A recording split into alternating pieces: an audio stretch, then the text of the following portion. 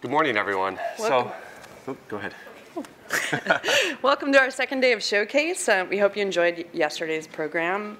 We anticipate we'll have a pretty good day today. We'll hear from our two remaining 2018 Next Gen leaders, and we'll have lightning talks from 3 more veteran NGLs today.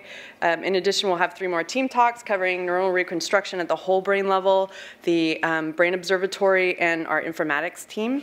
So with that, let's get started. Great. So it's my great pleasure to introduce our first NGL speaker. It's Dr. Keith Hengen, who's an assistant professor in the Department of Biology at Washington University in St. Louis. He's been there since 2017. His lab concentrates on how neural networks generate robust computation and dynamics over long periods of time. Keith did his PhD at the University of Wisconsin-Madison and his postdoctoral work with Gina Turgiano at Brandeis, where he developed methods for his very long-term recording of single neurons in freely behaving animals.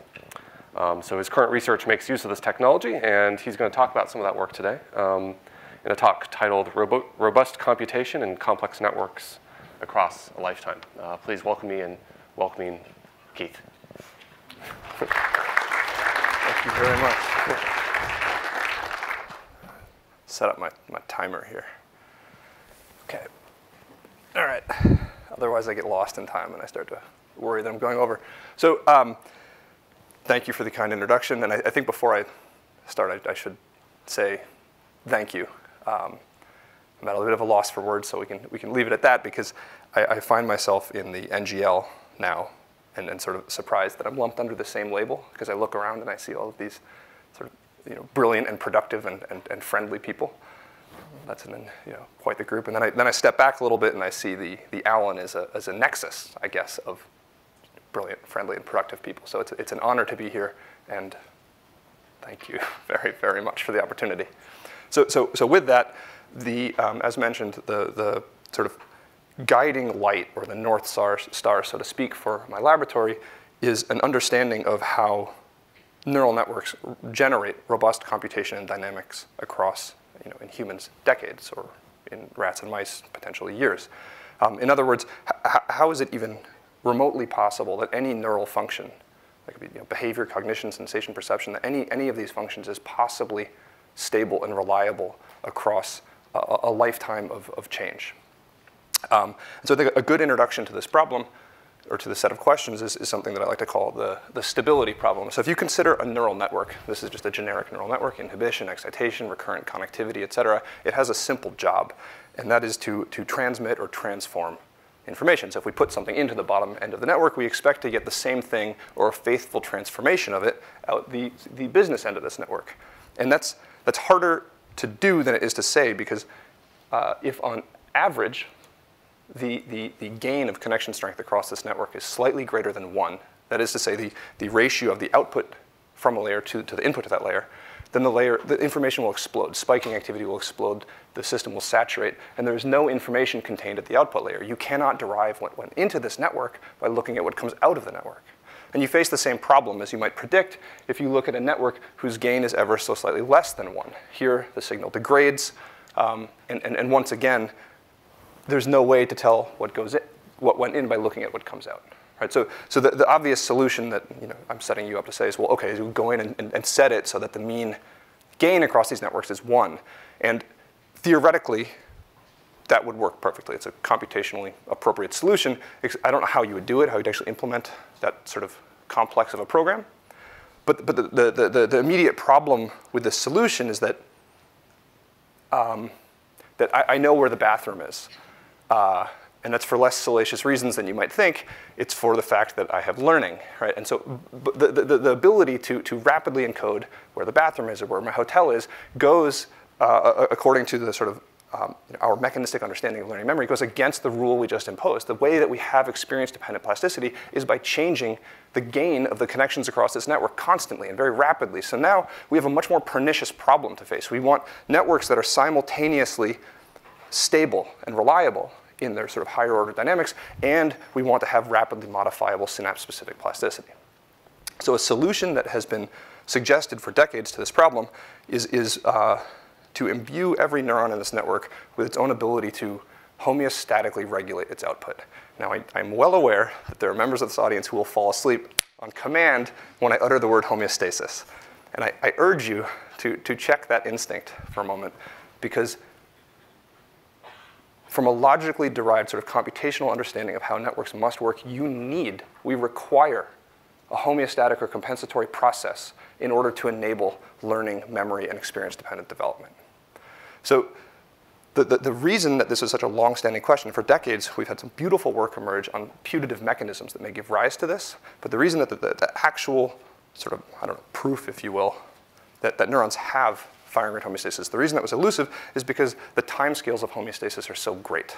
Right? We know from the mechanistic expression that we need to be able to follow the activity of neurons for days to weeks in order to really nail this down. And so, as mentioned by Matt in my kind introduction, this is what I developed primarily as a postdoc. So let me show you the tool, and then we'll apply it to the question. So here is a plot of 2 clusters collected on a single wire across 9 days of recording. And if you're not familiar with clustering, the basic idea is that each point here represents a single action potential or spike collected on the wire. And I've colored each of these points as a function of when the spike was collected. And what I want you to see is that there is not a drift in color from purple to teal or from yellow to pink in these clusters. They seem stable. There's noise in the system, but they're stable around a center. We can plot the centroids of these clusters, and you can see 9 centroids and 9 centroids. These clusters are stable over time. Here are 9 mean waveforms from the 9 days of recording of each of these clusters. I can peak scale them to account for a couple microvolt drift, overlay the 9 waveforms from cluster 1 and cluster 2. Summarily, I can follow every single spike that an individual neuron fires for, well, now months, but in this case, 9 days continuously. And so I can take this method and apply it to the question of whether or not individual neurons have effectively a thermostat. Right? You can think about this like your house. You set it at 70 degrees, and the question is, can the house regulate itself around that? If we open a window in February and we let in cold air, can you kick on a thermos and sort of claw your way back to 70 degrees? And so I nominate that the rodent visual system is the ideal system in which to ask these questions in an intact brain in a freely behaving animal. And that is largely because the eyes are so highly lateralized. And what that means is we can open that window. We can let in the cold air by occluding vision to one eye. Because in the rodent, the left visual field is almost exclusively accounted for by the left eye, which leaves the right visual field in that stream largely intact. So we implant multi-electrode arrays bilaterally into monocular V1, and then we record for 9 days. Right? We let the animal do its thing. So here are 2 individual neurons. And I should point out this is 12 hours of light, dark, and so forth. We have multiple orders of magnitude and kind of the baseline levels of activity. And you can see that these cells operate somewhat stably at baseline. And then we occlude vision to one eye after lights go off on the 3rd day of activity. And then we continue to follow the activity of these cells for the next 6 days. So Mark Baer's lab has elegantly shown that this initial depression in activity is caused by widespread LTD. And then the second phase of the experiment reveals a homeostatic rebound to, on average, within 15% of initial values. Right? So here we can average together all the cells from this condition and normalize them, and you see a robust effect, a 60% suppression followed by a slow homeostatic rebound. So one of the advantages of this system, though, is that we're not studying these theoretical and computationally essential processes in a vacuum or a reduced preparation. So we can ask how ethology, how environment, and how brain state actually modulate and intersect with these systems. So I took advantage of this to test a hypothesis that, it's not mine, but this idea that the purpose of sleep is actually to implement mechanisms of firing rate homeostasis and synaptic homeostasis, because we have thousands of instances of sleep and wake in these animals. So the way we run this analysis, let me just walk you through kind of a cartoon of this. So here is a 100-hour trace of a single neuron's firing rate. So you see the drop, and it's the beginning of the rebound. And if we zoom in on this gray box here, I can plot those 10 hours out here. I think I plotted it in 1-minute bins, and I've colored each point as a function of the behavioral state of the animal at that time. So then we can algorithmically select whatever behavioral state we're interested in, right? There's thousands of these things. So let's pick active waking for the sake of this cartoon. So let's focus on the green, the blue, and the red here. So each of these starts at a different firing rate and has a different duration. So we normalize them in X and Y. And then we can average those 3 bins together and say, what was the mean effect of active waking on the activity of this neuron at this point in the experiment? So when we turn to the control hemisphere, you can see that none of the 4 behavioral states systematically predicted a change in firing rate of neurons in primary visual cortex. And this is true across light and dark. We do not see a change in rate. We see changes in patterns. I'll get to those types of questions later. But we do not see rate encoding of state or environment in the control hemisphere. If we turn to the deprived hemisphere, my prediction was that we would have a stepwise return. We would only see that positive slope, the homeostatic rebound, in the 2 sleep states. I predicted we would see a positive slope in the purple and the green traces.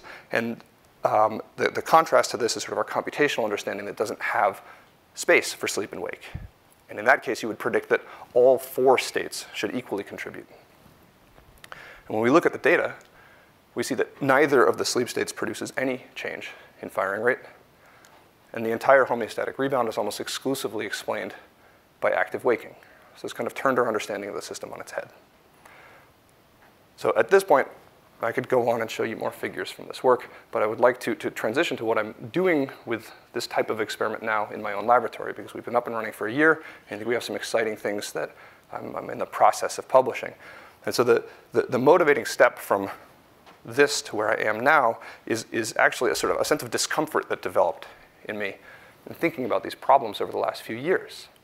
And the reason is that my field frequently motivates the interrogation of single cell firing rate homeostasis and compensatory plasticity mechanisms by making the argument that it will stabilize network dynamics, right? We say in a recurrent network, if you have Hebbian plasticity, it introduces positive feedback and the system will explode or decay. But the problem is I can very easily build a stable network from unstable components. And likewise, I can build an unstable network from stable components. So the work that I've showed you does not necessarily solve the problem that we initially state to motivate the very work. So we need to consider network dynamics. So I've already described these 2 networks to you in terms of gain, right, in terms of sort of single cell property. So we can also describe them as sort of inhibitory regimes or excitatory regimes. You can't move information through this network, and this one explodes. Another way to say that is the interaction magnitude in this network is very low, right? So an individual cell doesn't have enough interaction with its neighbors to drive information through it, and the interaction magnitude here is far too great. So to some of you in the audience, the term activity covariance will just immediately make sense, and to the rest of us, we can just replace that with information content or entropy, because they map onto each other. So I already told you that at these 2 extremes, we have no information content. And then somewhere in between, an appropriately functioning network must emerge. So we can sort of throw some Gaussian curve over there. And then what we're looking for is this intermediate interaction magnitude that produces a stable network, a reliable network that can transmit information. And folks in theoretical physics have asked these questions, not specifically within the context of neurons, but in complex systems in general. And they have found that there is a computationally sort of attractive or idealized regime at the phase transition between inhibition and excitation. So you can think about this point. It doesn't necessarily emerge, but it can emerge from a system that is at this transition between stability and instability. So it's the least stable of stable states. So Christoph talks about sort of this excitable tissue being the brain that explains consciousness and all of our experiences. And the idea here is we are as excitable as we can be without being too excitable and cascading into instability. So in a critical system, we experience maximal entropy, given a fixed number of nodes in the system. We experience maximal dynamic range. Think about starting in a dark room and walking out into bright sunlight. And we also, and this is the most important part, we have scale-free dynamics. What that very roughly means is that we can move information on the scale of microns to many centimeters across the brain, and we can maintain information in time from very brief slices of time to, I'm capable of ruminating on a broken heart for pathologically long periods of time. So we can maintain information in time.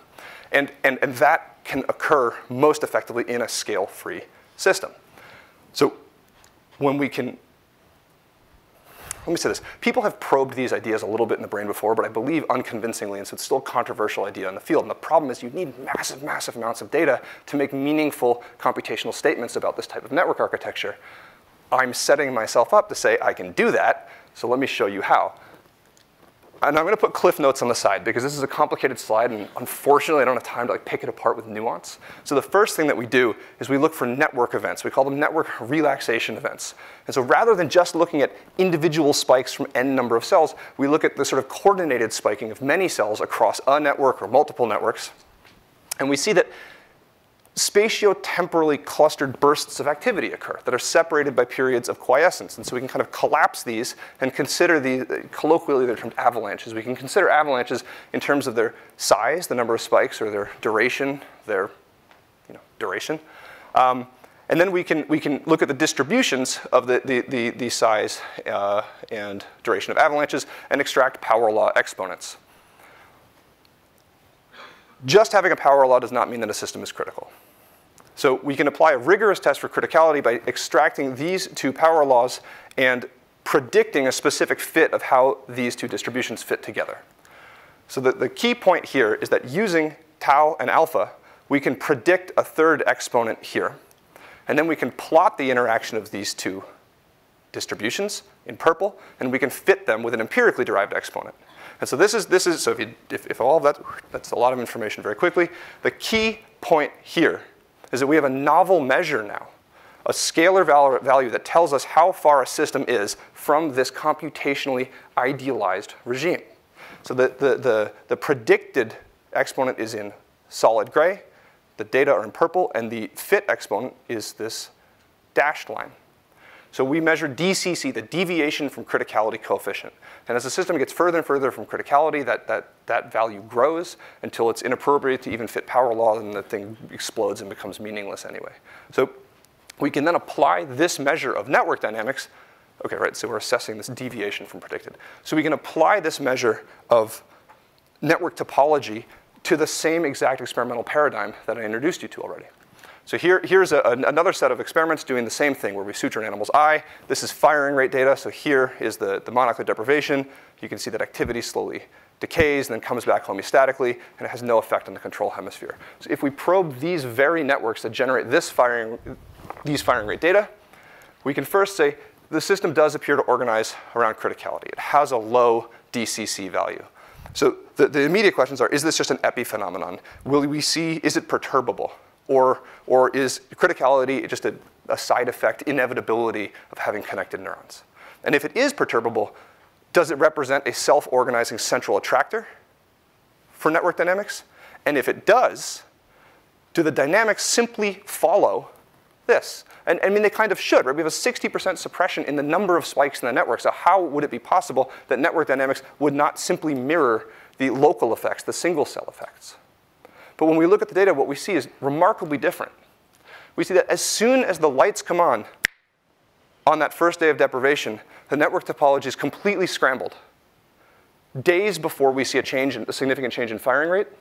And then at the nadir of firing rate activity, of suppression, we see that the network comes back and reorganizes around criticality. It does this in a rate-independent manner. It is scale-free. When we look at the control hemisphere, we see there is no effect of the visual deprivation. So this is the type of question that my lab is interested in, and I want to apply this to specific behaviors, to disease states, I want to understand the molecular and cellular mechanisms involved in creating these stable dynamics. I don't want to just wave my hands and say, well, it's emergent, we can't understand it, right? And so my lab is working hard on this. And given the opportunity to either run alone or walk in a group, my lab is doing their very best to sprint as a group. And so I want to pivot now, and in the spirit of sort of this open, sort of collaborative environment with Alan, I'm going to move from data and give you kind of a, I'm never going to do this again. This is a bit of an intimate insight into my lab, right? Because I thought this might be interesting to the people working here. So here we are 16 months ago. I showed up, and they were like, yeah, we'll have the lab ready for you. Okay. It's concrete, folding chairs, drywall. So since then, I've assembled a team, and I should say not my lab, I should say our lab, because the 10 people who have, for whatever reason, signed up to work with me, they are my heart, my soul, my blood for the last 16 months. And what they have built is, in my mind, staggering and unprecedented. So the pulse of the lab is derived from this deceptively simple-looking recording chamber. So here we have a mouse. There's usually two. And the mouse has some data streaming out of its brain. And in this, we can track individual neurons from anywhere from, say, I don't know, a traditional 16 or 32 channel array up to 640, from 1 to 10 implantation sites. And we can already do this for months continuously without stopping. We have complete control and monitoring of all environmental variables that this mouse is exposed to, so sound, light, temperature, humidity, et cetera. And then we have high frame rate video, high definition video, also so we can sort of begin to deconvolve spontaneous, high dimensional, naturally occurring behavior with high dimensional neural dynamics. And I spent a lot of time as a postdoc recording 1 or 2 animals individually at a time, and these are long, long, long recordings. And so there wasn't much room to explore or be creative. And everything I did had to be incredibly carefully planned. And so I wanted to have more of a big science aspect. I wanted to give people room to run ambitious experiments or to tinker or to explore new results. So we scaled this up. And we scaled this up dramatically. So we use E-Cube acquisition systems and servers, which are made by White Matter, a company here in Seattle. And they've been very generous in helping us establish the ability to, currently we can run up to 25 animals simultaneously. Right now, we have 2 of these rig rooms that are outfitted with 10,000 channels. And we're building a third at the moment that will have an equal capacity. We have already run 15 animals simultaneously, and the system is working. We have an entire data pipeline. I have trouble believing it as I say it, and again, I have to say hats off to the team that has put this together in my laboratory. So with that, though, we have also been very concerned, not just with like turning up the amount of science and data that we can do, but I'm very concerned with the quality, because if I'm offered a choice between a small data set that is right, that is accurate, it's very clean, versus a giant pile of turd data, I'll take the former any day of the week. So then the question is, well, why not scale up clean data? So my lab is focused very much on the actual intersection between the computer, right, our analysis pipelines, and the local mesoscale environment. That's the recording site of our electrodes. And so at the moment, we use 3 different electrode technologies. Check my time here. Okay, I'm good. So the first is tetrodes. So tetrodes are the gold standard of extracellular, single unit in vivo electrophysiology. So here's an example of a tetrode. We don't use drives, right, because we want to follow the same neurons. So we can't go hunting, record for a couple hours, hunt. So we have pretty good recordings on tetrodes. You can see spikes that are edging up on 150, 200 microvolts here. And this is 15 days in primary visual cortex. I think it's in a mouse. But Betsy in my lab started looking under the SEM at tips of tetrodes and realized that there's a lot of low-hanging fruit to be plucked in that tiny space. So she has spent months optimizing tetrodes. And now with Betsy's optimized tetrodes, we regularly get and maintain 400 to 700 microvolt spikes with a lower noise background. And this makes it incredibly easy to follow the same cell across weeks of recording. Right? So this is actually in the same animal. We build bundles of, say, 16 or 32 tetrodes, and we alter the different treatments of the tetrode within that bundle. So we can control for the type of implantation, the region of implantation, the amount of damage that we've done. And then we can do this consistently across animals and say which treatments of the tetrode itself provide better data, more stable data. And then we can converge on that. Likewise, we also work with carbon fibers. So I should give a shout out to Greg Gachuntz down here. He's a fantastic graduate student at Harvard. If anybody's looking for a postdoc, I know he is on the market. He developed this technology in Tim Gardner's lab, and no one has picked it up. So Greg and I worked together to get this running in my lab. And the idea here is we take a 4-micron carbon fiber, we coat it in a biocompatible polymer, and then we fire sharpen the tips so that they're atomically sharp.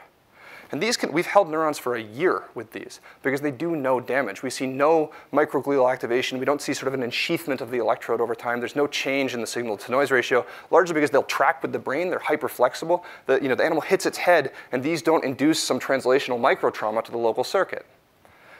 Further, when they hit a blood vessel, it turns out somebody at MIT showed this recently, they divert around that blood vessel, so they don't seem to break the blood-brain barrier. So we call this Mark's mouse because it's inspired by Mark. I asked the guys yesterday to say, hey, can you quickly send me some data from Mark's mouse? It's been running basically since SFN. We dropped some electrodes in retrosplenial cortex, and we have robust, beautiful recordings. They're stable. But the cool thing that I'm very excited about right now with this carbon fiber technology is that stochastically, some number of these seem to go intracellular.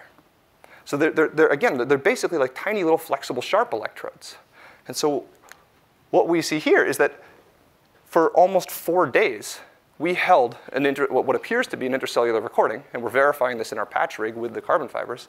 And we see sort of state-dependent changes in what the thing does and some shifts in its shape, and then we lose it after 4 days. But I'm working with a condensed matter physicist to see if we can scale up this technology and actually grow these electrodes. And if we can do that, we can start moving into the tens of thousands of electrodes, which would then stochastically provide, I don't know, 100 simultaneous intracellular recordings in a freely behaving animal for days.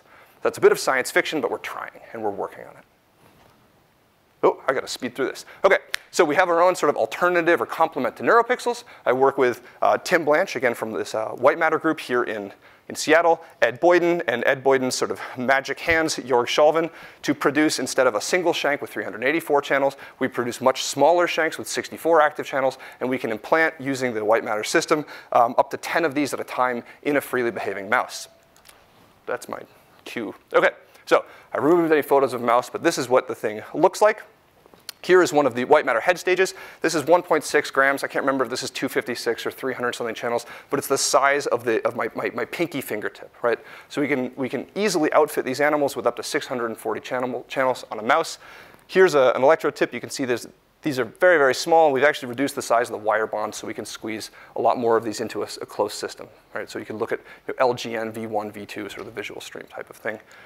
The data from these recordings are sort of insurmountably large. So Kieran and Sam in my group have developed AI-based methods to track and analyze these data, because we can generate 20 terabytes a day, and we go continuously for months. So data storage alone is a monster, but processing is its own beast. So this is 230-something units. It's not the total, but it's a subset that we collect from these animals. So then their goal is to begin deconvolving those higher order network dynamics with behavior. And so Sam sent this to me last week. He has started using a machine learning AI-based tracking of the animal. So we can track 10 or 11 dimensions of the animal at a time, sort of in high frame rate video continuously. And then we can cluster those data, and those data actually map onto specific behavioral states. And this will require a lot of work going forward to refine it, but the animal's sort of pretty lazy, right? So this blue onion in the center seems to be various positions of not doing much. And then over here, this red cluster represents motion in a certain direction in the cage at a certain speed that is simultaneous with a lateral head rotation. All right, so Sam can start algorithmically pulling these out and then mapping this back on with, I mean, technically we have nanosecond precision in the matchup between the video and the electrophysiology. So let me wrap up by saying, this is our lab now. We have a kind of a Star Trek style hull, this control center. We can watch thousands of channels of data stream by. We have feedback about the status of the network at all time. We have live tracking of the animal video going on, and we have control over all of this remotely as well. And what we really want to do is inspired very directly by the Allen Institute. We want to take all of this, once it's processed and clean and we trust it, and I would like to find a way to give it to the world. And that might mean converging on neurodata without borders and somehow figuring out a way to host this and unleash it to the community. So these guys, I need to give credit. These folks have done all of the work in the last 16 months to go from that concrete slab to what I've shown you. I can't speak highly enough about them. These are my collaborators at WashU. So Ralph Wessel is a theoretical physicist, and Zheng Yu is his graduate student. She did a lot of the math and the coding for this work. She's also looking for a postdoc, and she's amazing. I would wish she would stay with me. She won't. And then these are my collaborators at other institutions, and I need to also thank them, because I am not a I don't know, a technologist. I can't create these things alone. So I guess with that, I'm out of time, and I will take any questions.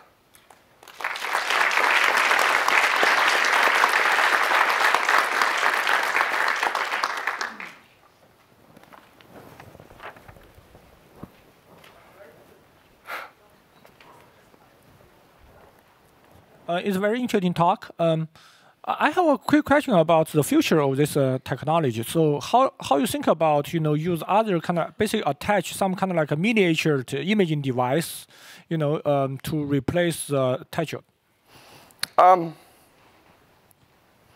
Okay, so just to be clear, so your question is, do I see a transition from electrode-based recordings to imaging in time?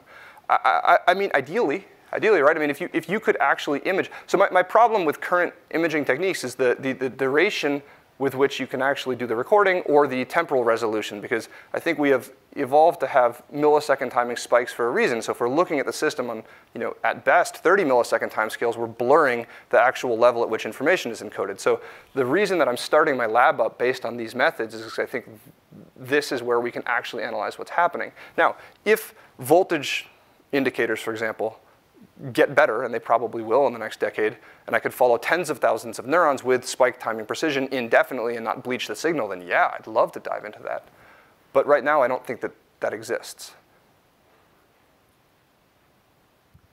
Thank you. That was beautiful. I'd like to ask you, as you are moving to these chronic multi-unit recordings, how you're going to test the sort of criticality hypothesis beyond the size and duration of events. So in particular, whether you're going to go in and actually interrogate information transmission and how that becomes more or less efficient under perturbations such as deprivation. How do you really make that into an information processing hypothesis beyond the statistical observations of the dynamics? So I think that the statistical observations are obviously an important first step.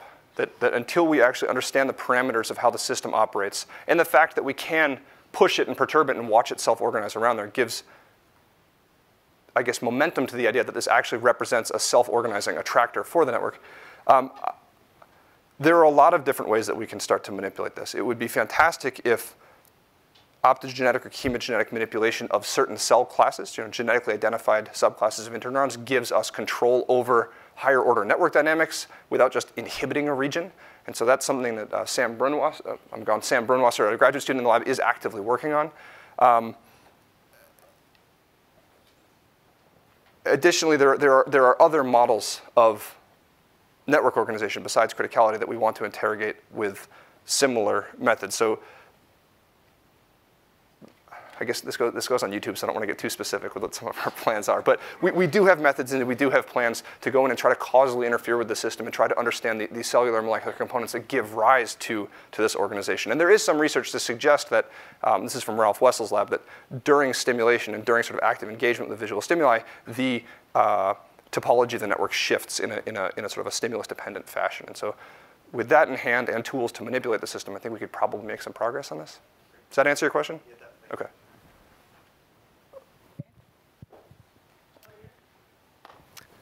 Right here. Oh. Hey. Oh. Hi. So in the beginning of your talk, you mentioned that information processing seems to work best at gain equals 1. And I'm just wondering if you're thinking about that as a simplification for explanation, or you think the brain is actually operating in a gain equals 1 type regime. Because it seems that as far as from a decision-making perspective, where we take external input and convert it into motor movements, there's actually a nervous system as an amplifier. That's a really good question. I think I'd have to think about that answer very carefully before we could get into it, because it also sort of taps into philosophical things. But off the top of my head, I will bet that the quantification of sort of the mean gain in the network depends on time scale, and that the system can rapidly modify itself. And that probably explains, why we need to use these large time bins to assess that the gain is equal to 1. Because if we look at rapid time bins and smaller numbers of neurons, you will see different patterns emerge. And so I don't know the answer to that question, but my guess is that it depends on subsets of neurons and slices in time. Kind of like the average firing rate being stable obviously is not true when you look at a millisecond time scale, right? Otherwise encoding, there would be no encoding. So you have to look at a large enough time bin to even assess that something is stable. And that probably applies as you scale out from the individual neuron as well. I don't know if that's a satisfactory answer, but that's the best I've got right now.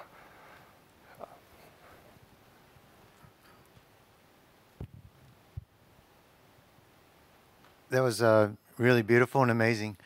So, thank you very much. But I'm wondering about the nature of the activity, because as you showed in the activity maps of the mouse, most of the time the mouse is just sitting around. Mm-hmm. So to me, a lot of the activity you're looking at is kind of like spontaneous activity, like something like up and down states in the network propagating through the brain. So I'm a little curious about the word information processing. Do you view the spontaneous activity as processing information, or is it just when you connect a lot of neurons together, they're going to generate spontaneous activity, and it really doesn't have an information processing role? I guess that depends then on what you define as information processing, because there's information flowing through that network, whether or not it's in a sort of an ethologically relevant stimulus-driven manner, or if it's just internal processing of something. I mean, there is changes in entropy. They're moving through this network at a time, and so.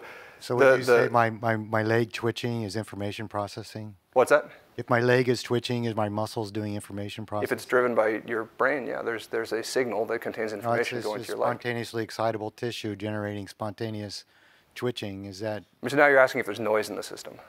That right? Basically, yeah. I'm asking when you use the word information processing, it conjures up a very particular idea, and I'm just a little curious about your ideas about that. So again, I guess that ends up becoming a philosophical question. So I think that the activity flowing through a network has different contents depending on the state of the animal and what it's doing. And so the advantage of this system then is if we can record for 6 months, we can look at 600,000 examples of the animal grooming or approaching a water bottle or sitting in quiescence. So we can start to define with high resolution and solid statistical weight how these networks shift between these regimes. And so I will say we should talk after, because I think that there are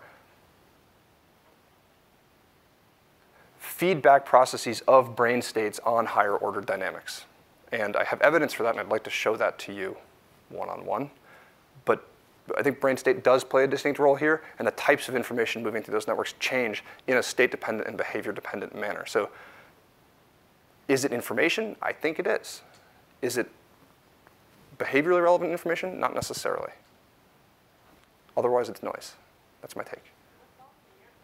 Oh, my phone's in airplane mode. Thank you. I don't know if we have more questions or time. We have time for one more. Somebody's got one. Oh, Sean's here. Okay. Very nice. So this is a fairly specific question. So during the first part, the monocular deprivation, you don't see a change in mean firing rate right away. Correct. What are the changes in the higher order correlations, so pairwise correlations, that would account for the change in the your DCC measure? So I'll first start off by saying that the reason that there isn't it's not a passive drop, right? I mean, it's not like we cover one eye and immediately firing rates drop. It's not just a reflection of stimulus. Is that something changes in the organization of the network, and that drives LTD. So this is sort of Hengen, Bayer work. And the question of how the network's changing to do that, I think, is less to do with pairwise correlations. All the data that I showed are from regular spiking units or putative pyramidal cells. And when we look at the dynamics of interneurons, they do change very rapidly. And so all of our modeling suggests that it's changes in interneurons and mechanisms in interneurons that actually sculpt the sort of network topology of the putative excitatory cells in the network. And I know Juliana Georgieva and Gina Trigiano have taken these data sets and begun to look at the sort of temporal aspects of changes in things like pairwise correlations. And I'm not sure if that's published yet, but it's on its way out. So there are a lot of rate-independent shifts in the network organization. My gut instinct is that it's largely driven by subclasses of inhibitory interneurons that are actually sort of shaping and destabilizing this architecture. Does that help? Okay. Great. Well, thank you, Keith, for that wonderful talk. Anytime.